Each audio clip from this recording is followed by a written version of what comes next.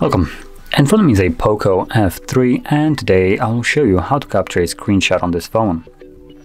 And to get started, you want to open up the content that you wish to capture. I'm going to be using settings as an example for this, so I'm going to open it up.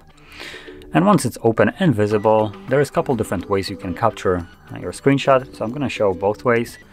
So to get started, simply press power key and volume down at the same time, just a simple click of both of them, like so. You will get a sound of, well, lighter basically, and this little image right here. And if you're capturing your screenshot for the first time, you will have this pop up with an arrow and just telling you what you can do from here. So you have tap to make a scrollable screenshot, or send, which is just a way of sharing it. So you can simply tap somewhere else on the screen to get rid of this, and that will not pop up ever again. And whenever you capture a screenshot, it's visible on the screen for a couple seconds. You can see at which point it just, well, disappears. So that is one way of capturing a screenshot.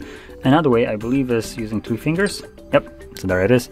So you basically use 3 fingers, swipe down on the screen like so, and that captures the screenshot.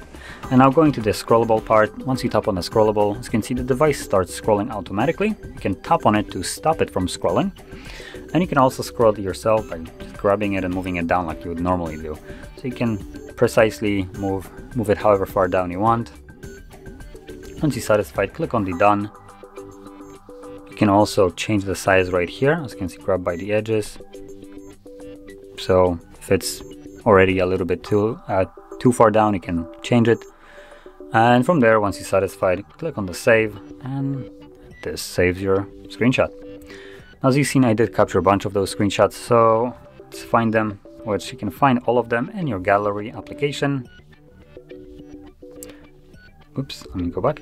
In your gallery application, under the album category, and in here you should see screenshots, which I have right here.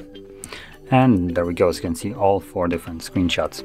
So this is the long one, and then the several normal ones that I have captured.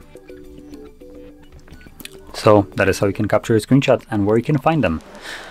And if you found this video helpful, don't forget to hit like, subscribe, and thanks for watching.